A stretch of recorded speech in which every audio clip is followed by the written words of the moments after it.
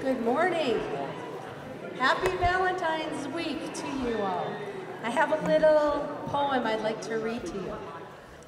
Roses are not always red. Violets can be white or blue. But what never changes, Lord, is the love coming from you. I know I'm not perfect, but you love me anyway. Your love is like the sunshine that brightens up my day. You love me like no other. What more could I need? For your love comes with a satisfaction guaranteed. Your love is in my heart. I can feel it with each beat.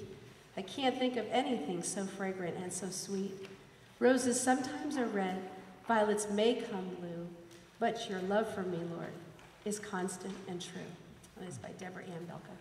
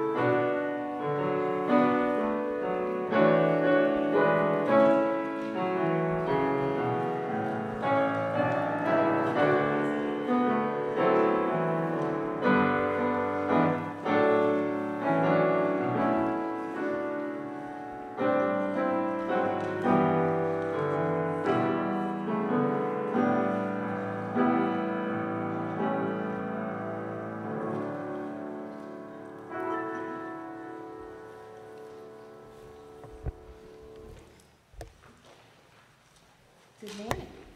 And happy almost Valentine's Day and happy Super Bowl Sunday. We're very glad that you joined us this morning for worship at Sharp Memorial, really on the campus of Young Harris College. Do we have anyone worshiping with us for the very first time today? If you're here for the first time, raise your hand proudly, wave at me. No? Welcome back, everybody. We're glad you're here. And if you haven't already, please be sure to sign the red attendance pad. And I was going to say pass it down the pew, but just pass it around the table. We do have a number of announcements. The first one I'd like to call your attention to is that we have a table outside Suber Hall here that has lots of information on it.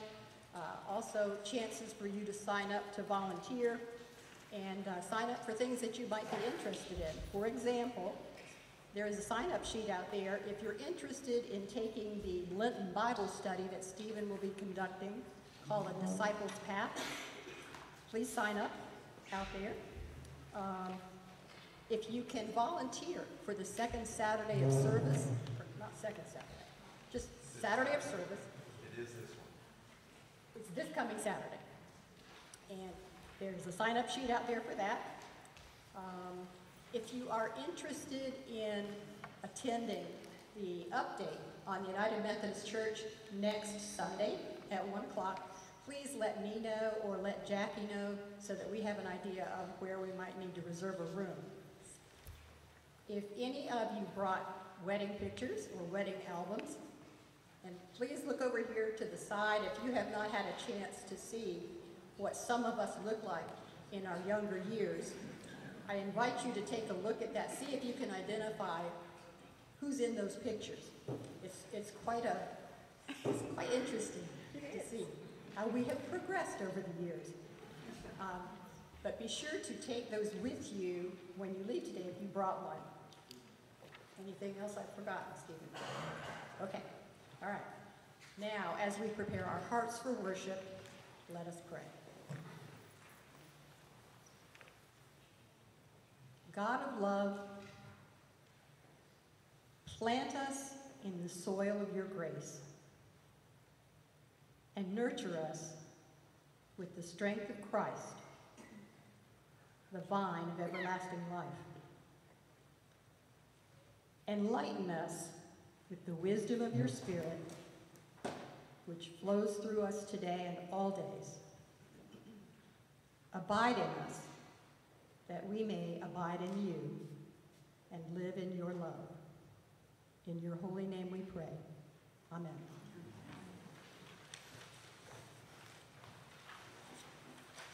Our hymn of praise this morning is Blessed Assurance. It's number 369. If you are looking in your bulletin for the insert, verses 1 and 2 we're going to sing today. Let's stand and sing.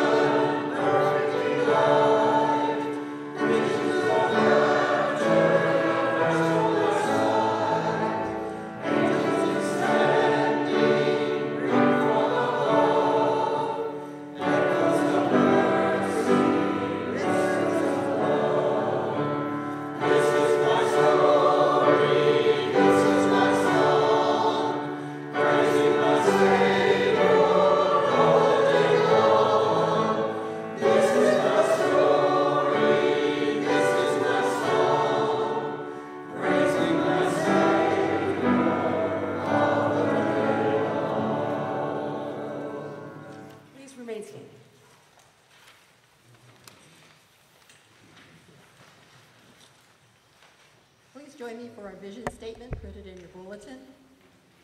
We present Christ, we develop disciples, and we care for each other and the world.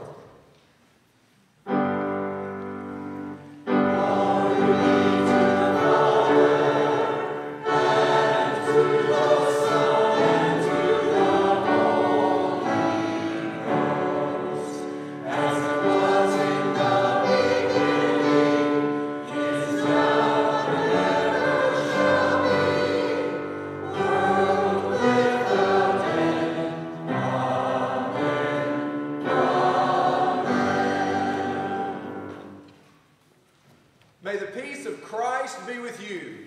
And also with you. Let us greet one another with the love of God for each and every one here today.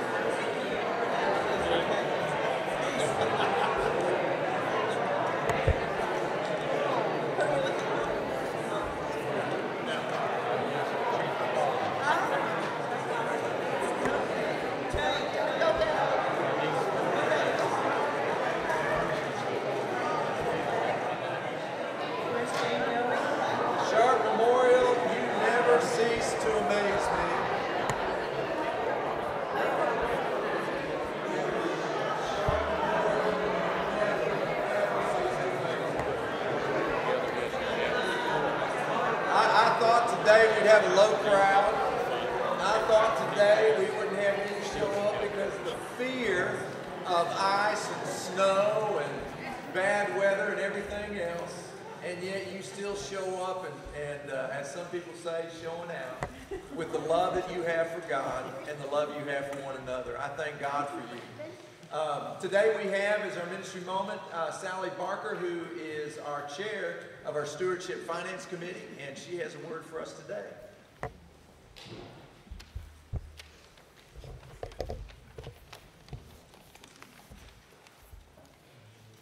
I have to start by saying this is a brand new hat for me to be wearing in this church.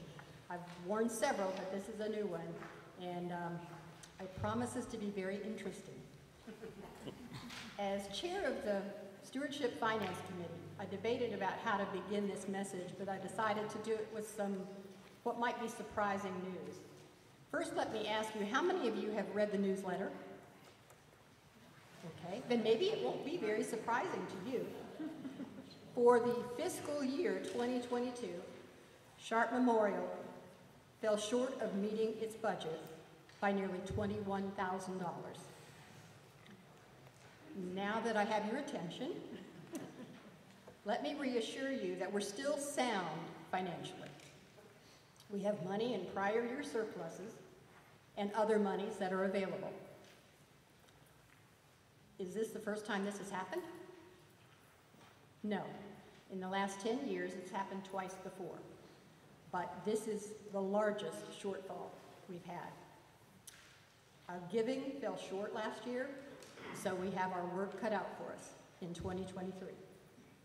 Much of that work will be led by the Stewardship Finance Committee, working with the Administrative Board and other committees within the church. What exactly does the Stewardship Finance Committee do? And I've just learned this recently. It develops the budget for the church with input from all of the church committees.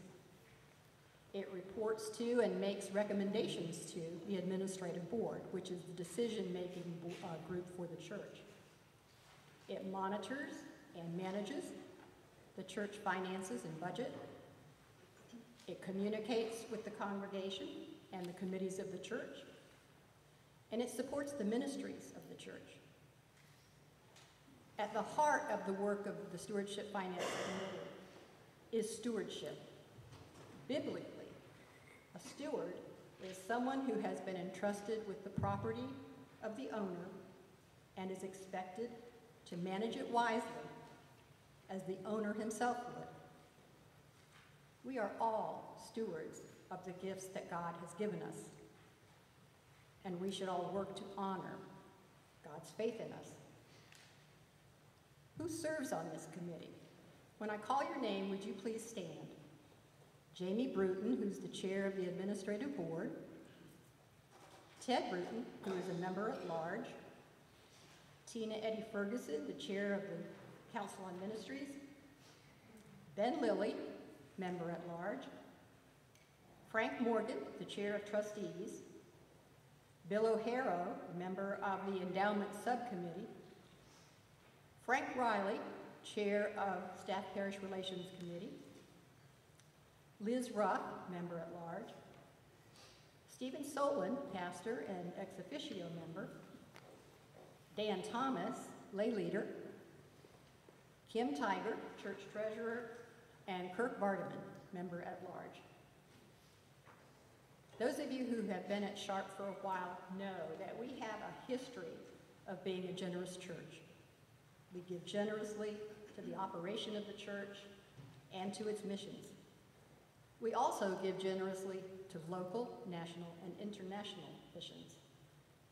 That generosity has been enabled by the consistent giving of our members and by substantial gifts from some of our members. We have been blessed, and we will continue to be. But it's our role as the stewards of Sharp Memorial to work to grow and wisely manage the gifts of this church in the days ahead. So what plans do we have for 2023 so that we can meet our budget? First of all, in addition to the regular activities of the committee, we plan to communicate more frequently and in different ways with all of you, our congregation. We plan to report in the weekly bulletin the previous week's giving along with our weekly targeted giving. And if you check the bulletin today, You'll see that. That way you all have a sense of how are we doing with this work. We will continue to include the monthly financial report in the newsletter, which many of you probably saw. And we will also send out e-sharps, because we know that some folks aren't here to pick up a copy of the newsletter or don't read the newsletter online, but we will also be sending emails. And we also plan to present information to you all periodically via ministry moments. If any of you have any questions about church finances, please feel free to contact me or a member of the committee, and we will get answers to your questions. Secondly, we will continue to monitor the church's ongoing finances, and we'll make recommendations to the administrative board, because the budget is a living document. It's not set in stone. It's something that we can change if we need to, with the approval and input from folks in the church. As we seek to guide the stewardship of Sharp Memorial's finances, we ask you for your support and for your prayers. Thank you.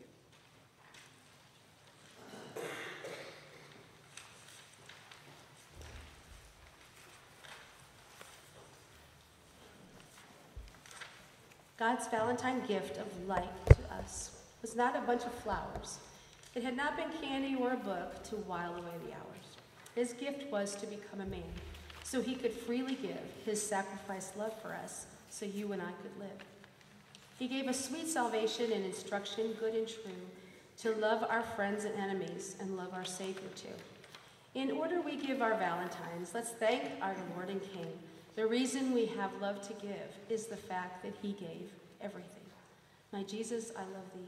I know you are mine.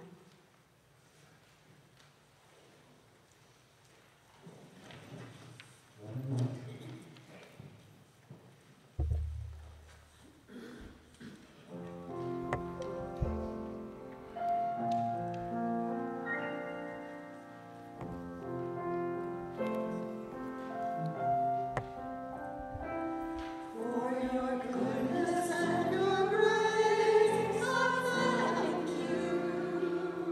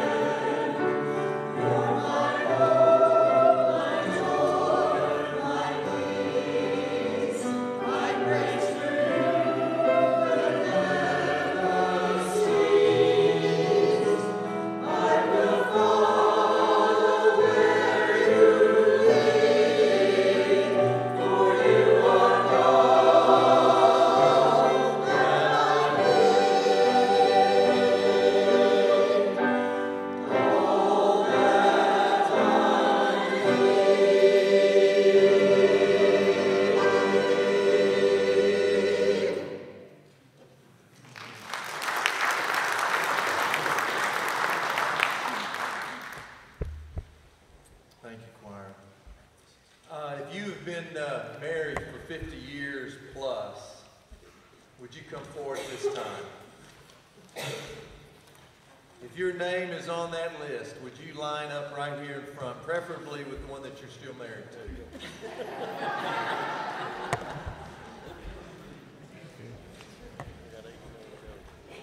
You notice this list is pretty long. We got quite a few people that have done 50 years. Have you done 50 years? Wow. Okay.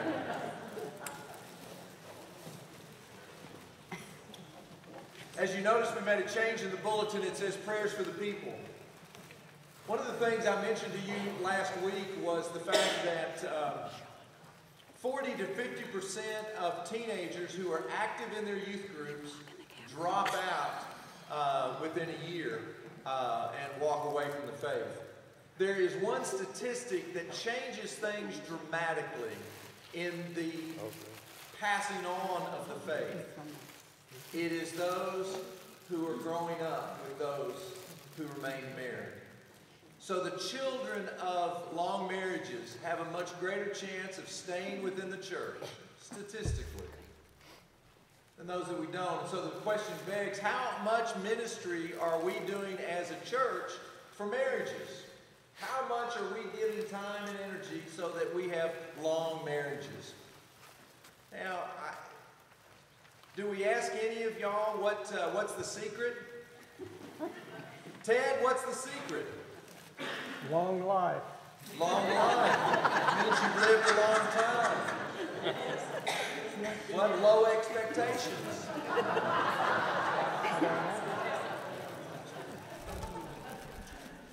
Any other great words? Penny, tell me something good.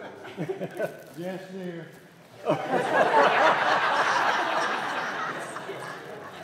Penny, what? Patience.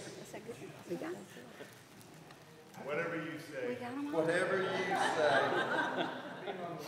say. Being on the road a lot.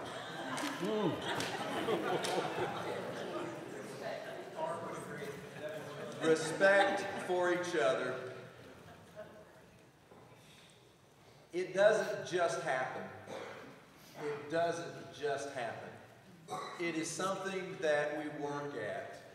And I think that that's the quality that love does. It works.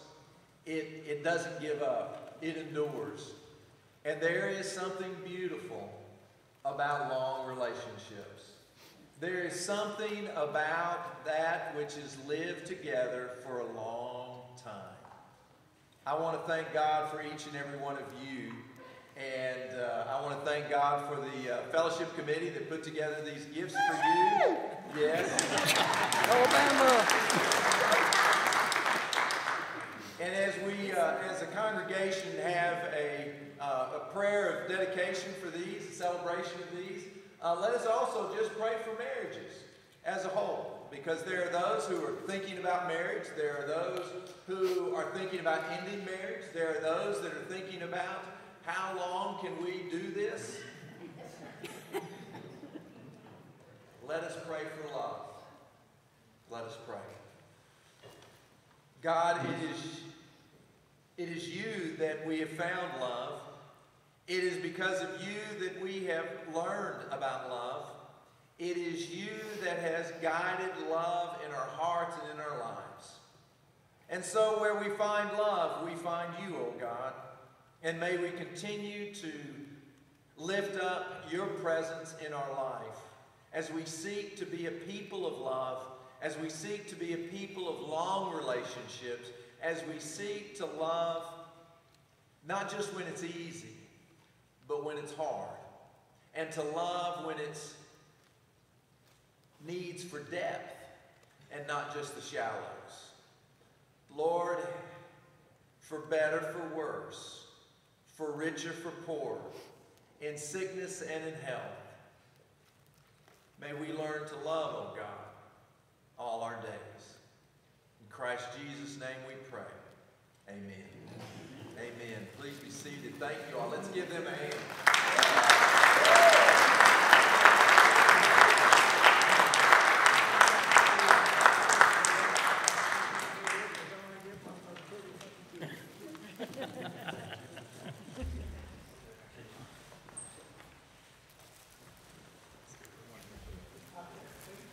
We have those prayers for the people that are listed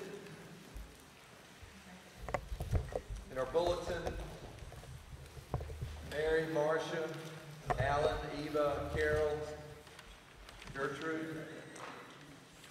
We also want to remember in prayer the huge devastation that continues to grow in the aftermath of the earthquake in Turkey and Syria.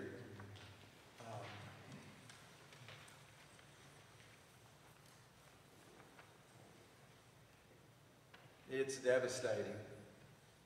There's a part of me that is angry.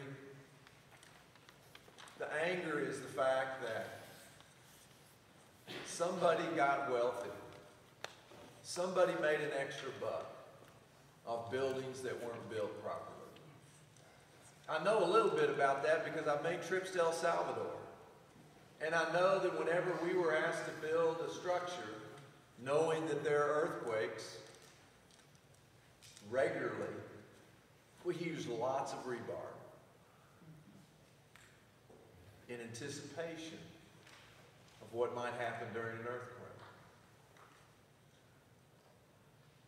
I also hope that our hearts are filled with the love and a compassion that reaches out even in spite of the injustices that are evident, but that we are people that give generously to UMCOR. For the United Methodist Church is one of those great institutions that collectively give hundreds of millions of dollars every year to disasters just like that. We consistently are the first ones to arrive and the last to leave, because we know that it's not just a photo op. We know that it's not just a time to do some immediate things, but it's to be a long-term process. May we pray for these people. May we pray not only for the people, but let us be in prayer for the mission of the church. So when you look at the calendar, I hope that you'll pray for those things that are listed, that God's Spirit will be moving within those gatherings, those events, those times that we seek to be the church in the community. And may God open doors for us, that we might show God's love in the midst of any one of those encounters, whether it's here on campus or whether it's in the community at a civic meeting, whether it's just walking through the neighborhood or walking through the local parks.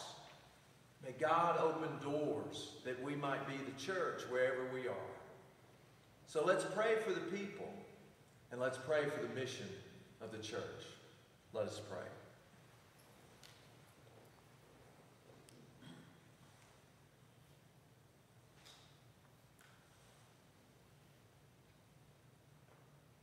When we think about you, O Lord, we very early and quickly think that you are the God of love. And in that love, we feel that individually, but we also recognize that you so loved the world that you sent Jesus, so that we could see love in action, so that we could see the meaning and the purpose and the mission of love in our life as we seek to follow Jesus. Oh God, enlarge our hearts that we might receive your love. Open our eyes, O God, that we might see the need where your love is needed. Quicken our hands to be ready to serve. That where there is service and love, there is transformation and there is new life. Let your love abound in all of us who seek to be the church today and tomorrow. For the reason that we are here is for those who have loved us in yesterdays and encouraged us to be loving, faithful, trusting in you.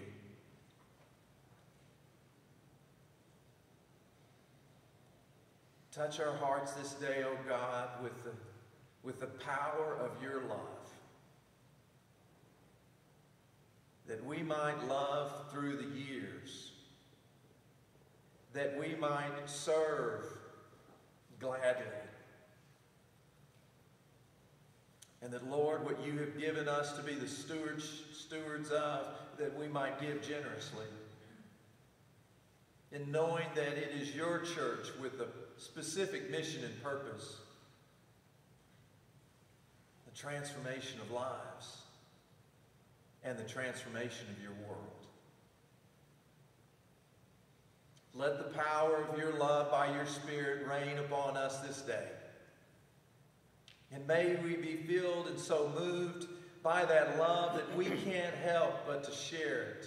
We can't help but to show it. We can't help but to give it away. So we pray, as Jesus taught us to pray by saying, Our Father, who art in heaven, hallowed be thy name. Thy kingdom come, thy will be done, on earth as it is in heaven. Give us this day our daily bread, and forgive us our trespasses, as we forgive those who trespass against us. And lead us not into temptation, but deliver us from evil. For thine is the kingdom, and the power, and the glory forever. Amen. Would our ushers come forward at this time that we might continue in the act of worship as we seek to give, to be faithful.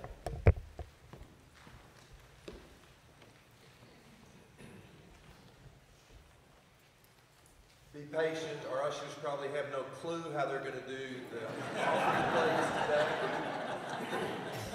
But I know you who brought coffee in here are liking the tables. I understand. Let us pray. Gracious God, we thank you that we have gathered as your church, and we seek to love you and one another by this act of our giving. May it honor you, may it spread across the land, a love that cannot be hid, but a love that comes from you to reach your people, the people in need. In Christ we pray. Amen.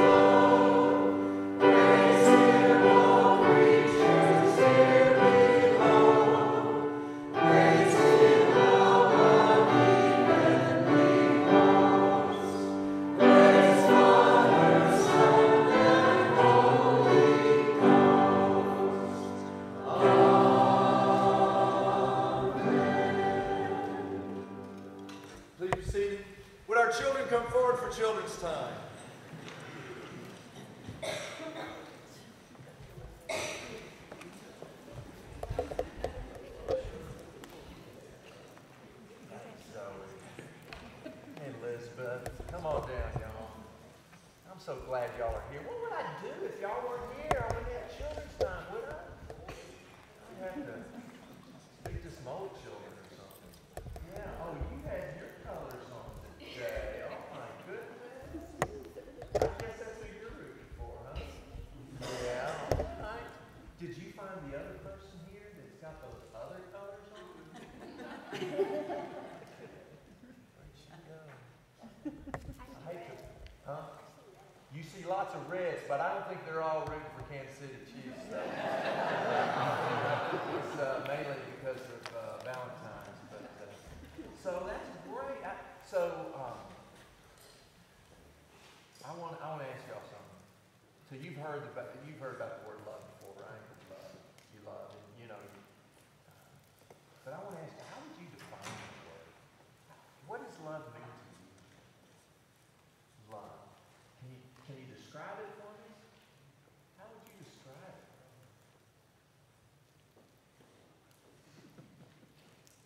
What comes to mind real quickly?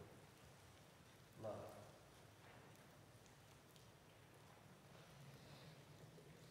Makes you happy? Love make you happy? Yeah. Does love feel good? Does love make you feel safe? Does love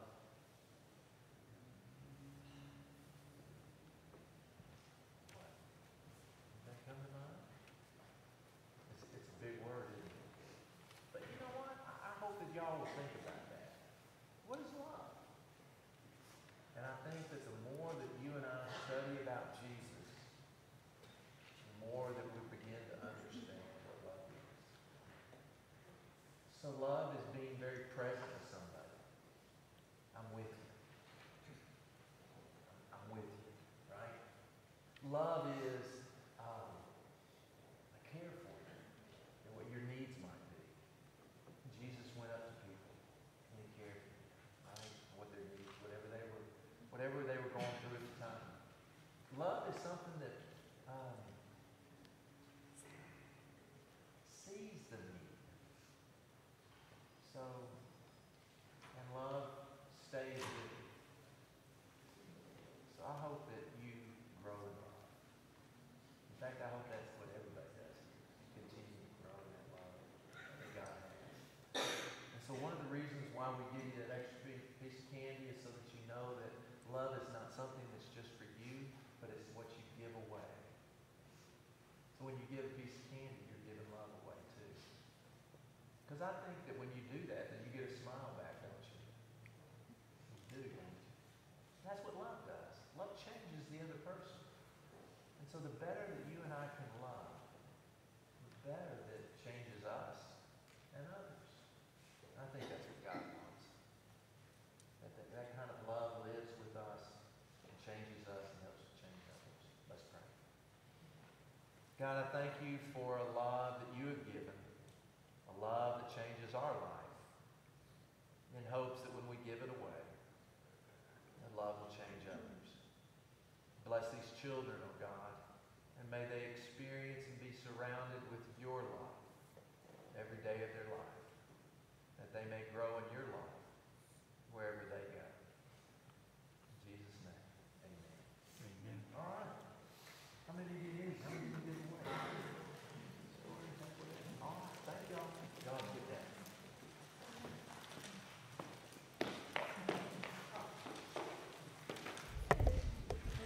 Our hymn of preparation, When Love is found in your bulletins. We'll sing verses 1 and 5.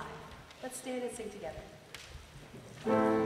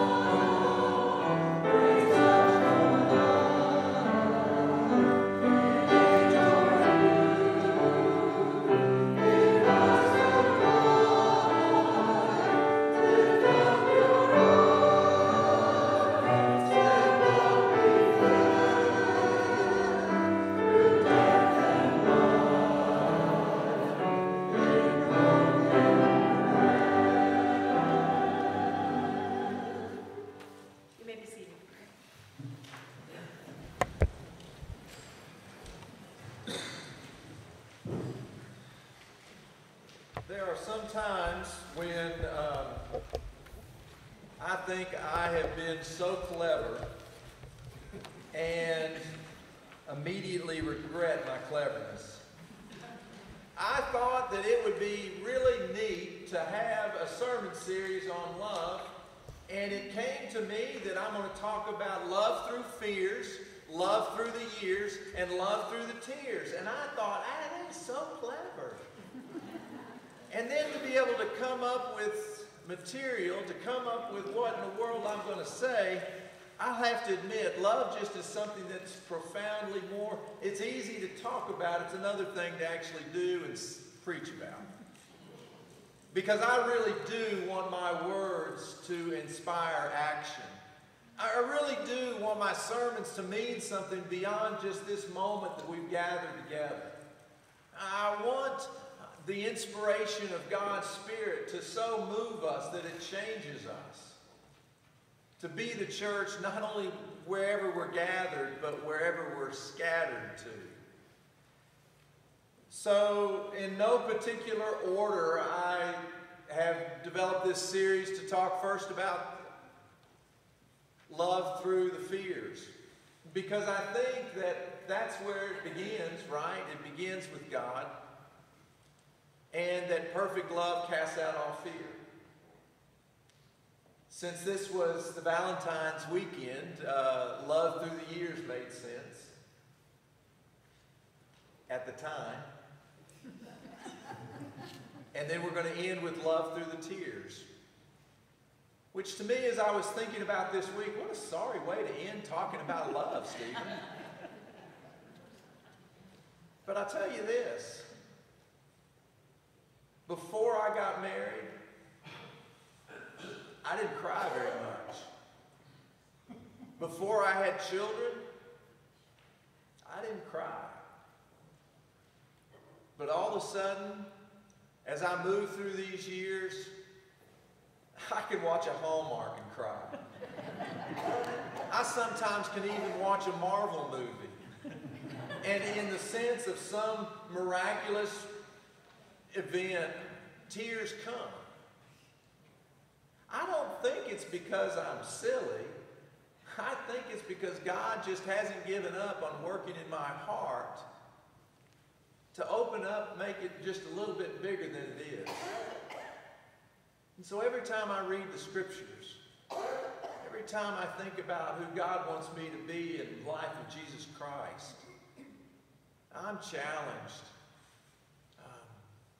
to love more deeply, to love more like Jesus, and to love not only when it's easy, but to love when it's hard.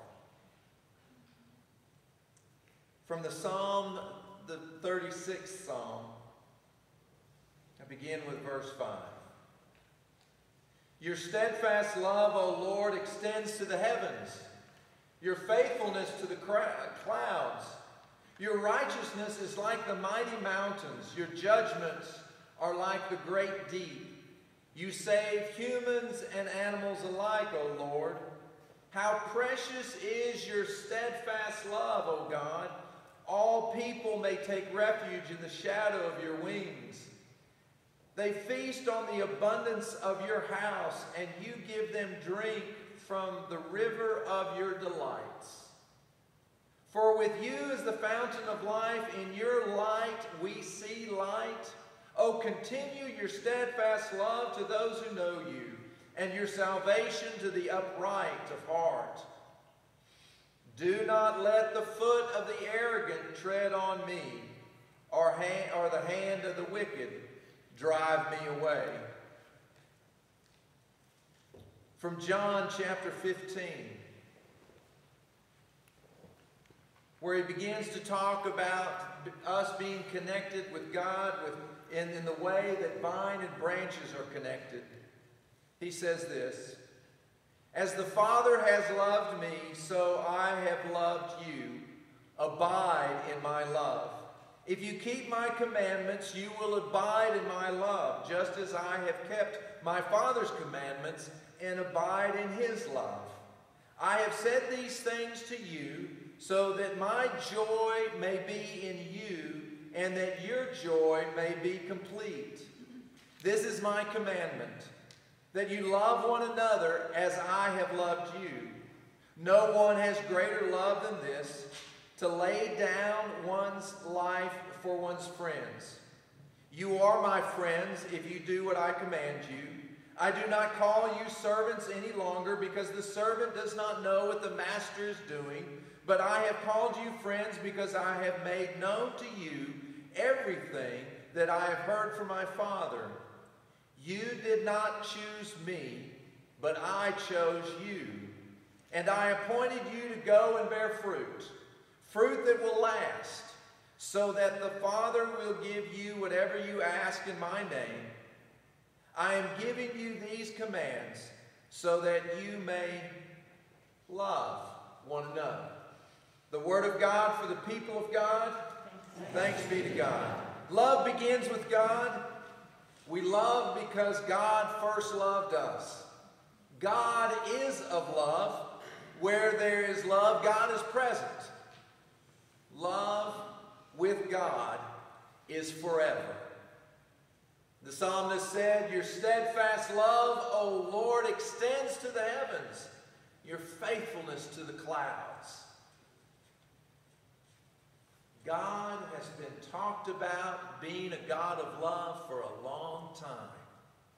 A steadfast love, a faithfulness that reaches the clouds. That is what love is. So for a very long time, our understanding of God, first and foremost, is a God of love. And those who follow this God are to be, first and foremost, a people of love. To understand Christianity is to see how the love of God is lived out in Jesus. Jesus is love in action. In Jesus, the fullness of God was pleased to dwell. And so we understand that what our faith is foremost about is one of love. In the early days of Methodism, John Wesley encouraged Christians to follow some general rules for living. It's just a good thing to have a few rules. Wesley wrote a few of them. He called them the general rules. And these rules were written about later on by a book by a bishop named Reuben Job, and called these 3 simple rules. Some of y'all may have studied that and remembered that. Those simple rules are that come from the general rules that Wesley wrote years and years ago. First, do no harm. Second, do good. And the third one, stay in love with God. These rules, for me, are just a way to help us understand how love acts in the church and in the community. When you think about new life, what comes to mind? New life. When you think about reconciliation, what comes to mind? When you hear that there's reconciling going on. When you hear about forgiveness, what do you think about? Are not these the acts of the power of love working in and through us? When you and I seek to live in love, it is said, Reuben Job said, it's a way of holy living that is constantly reforming and renewing the individual and the community. Loving God results in loving the world. Loving God brings forth that new life through reconciliation and forgiveness, in works for justice and healing the brokenhearted. In his book, he says, it's impossible to stay in love with God and not desire to see God's goodness and grace shared with the entire world. I find it very interesting, though, that John Wesley began his general rules for Christian living beginning with the rule, do no harm. Is it because that one's easier than the others?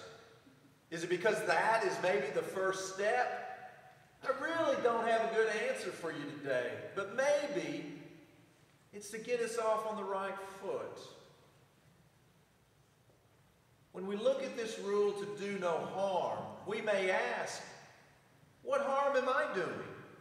Yes, we ought to think more deeply about how love should be in our life when we consider if we are harming somebody by gossiping, by undercutting a co-worker's efforts, by starting rumors or even continuing rumors of other people that we don't like.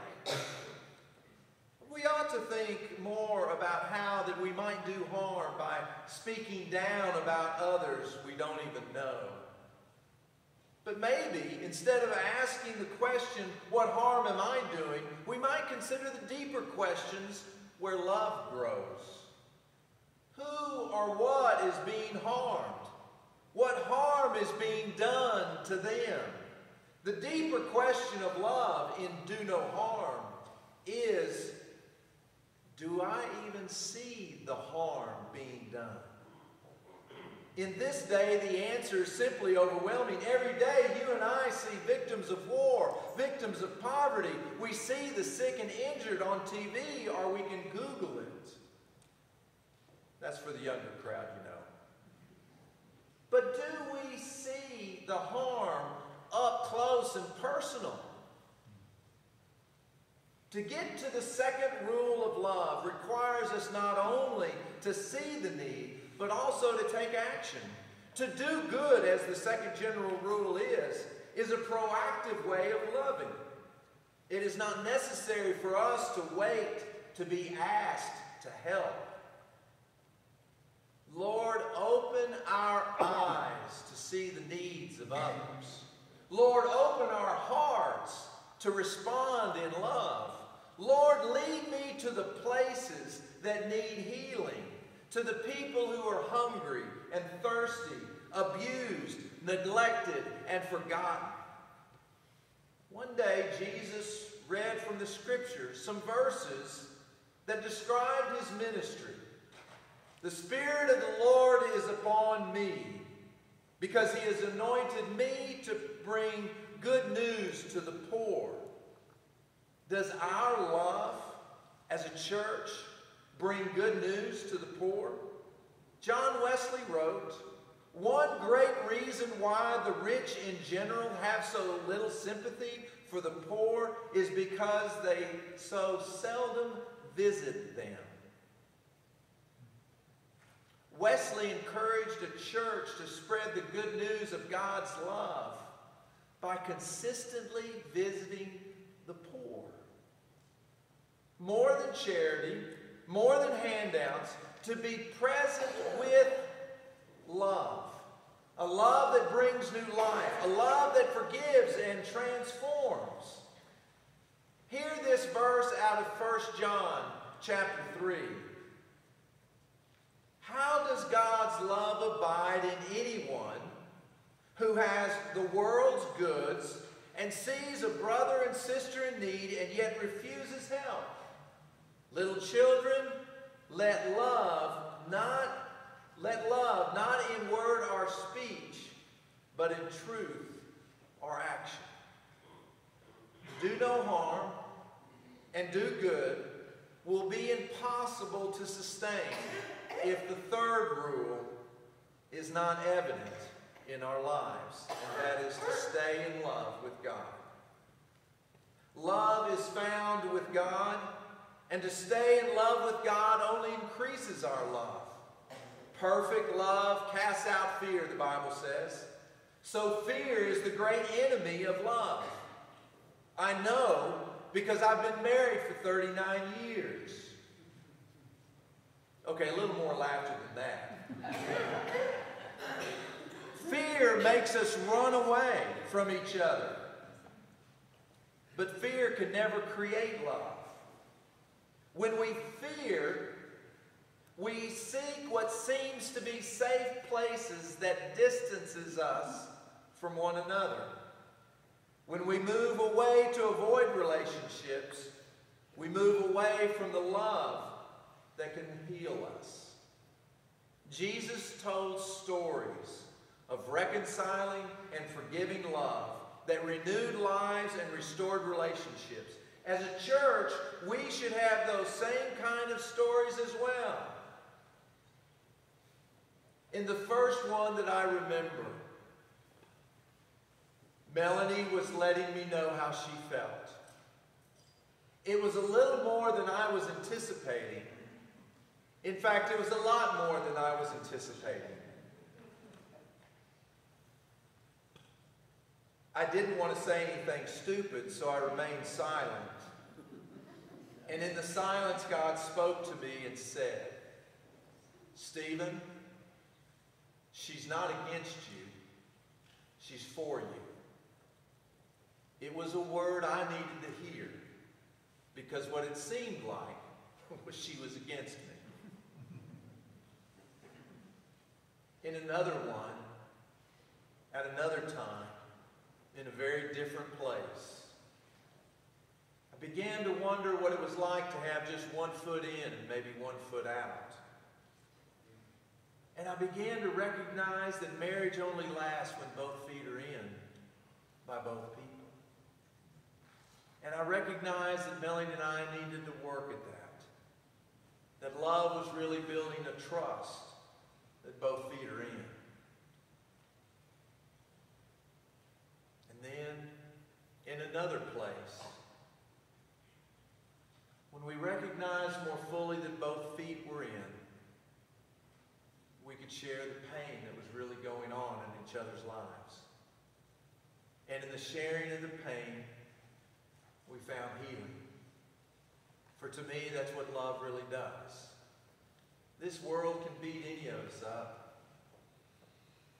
This world can be hard. But I'm convinced that God's love comes to heal. And God's love comes to mend. God's love comes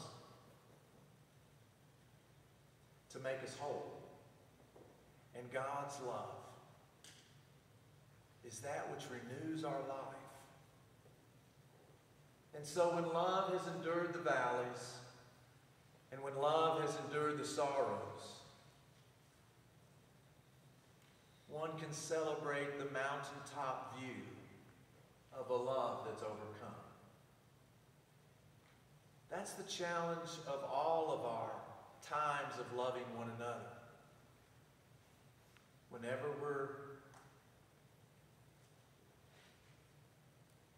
Whenever we have those times when we might fear, will our love make a difference? I know that it does, and I know that it will. And so I pray that God gives us a love like His. In the name of the Father, Son, and Holy Spirit. Amen. Would you turn to your bulletin? And you might as well stand, because we're going to stand for our final hymn. But I'd like for us to turn to the front of our bulletin, a canticle of love, and let's respond. You respond in the dark, friend. Let love be genuine. Live in harmony. Hate what is evil. Hold fast to what is good. Outdo one another in showing honor. Be humble and never conceited. Love is stronger than death, and jealousy is cruel as the grave. Floods cannot drown love, and wealth cannot buy it. Put love above all else. Let Christ's peace rule in your hearts. Always be forgiving, as Christ has forgiven you. Love is not jealous or boastful, arrogant, rude, or stubborn, irritable, resentful, or possessive. Love is patient and kind. Do not love in word or speech only. Love also in deed and truth. Receive each other in sincerity. Find mercy and grow old together. Love rejoices in the right. It bears, believes, hopes, and endures all things. For love is faithful and endless. When the Lord builds the house, the labor is never in vain. Happy are those who take refuge in God. Those who serve the Lord are redeemed. If today you want to answer God's call of love and make a profession of faith, I invite you to come forward. If today you want to join the church, knowing that this will be a great family of faith for you to grow in love, I invite you to come forward as we sing our final hymn. I love to tell the story. We're going to sing verses 1 and 2.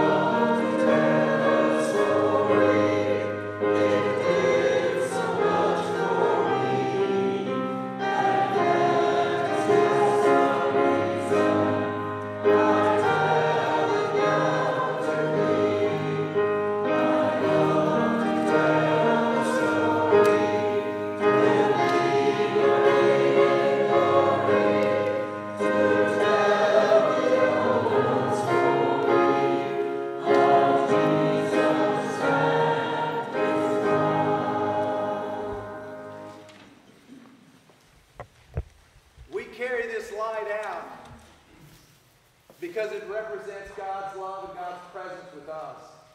And we carry it out so that we might do the same. Of being holders of that light because we're sharers of that love. May you see the cross and the extent of God's love for you and me in Jesus. And may we seek to carry our own cross. A cross of love that God so gives to each of us to share with the world. May it be a story of transformation. May it be the stories of love. May it be a story that is yours. God's love working through your love and mine and us as Sharp Memorial. May this church be known for its great love. Not just for itself, but for the world that God so loves. May we be empowered, encouraged to do so. Amen. Amen. Please join us in the response.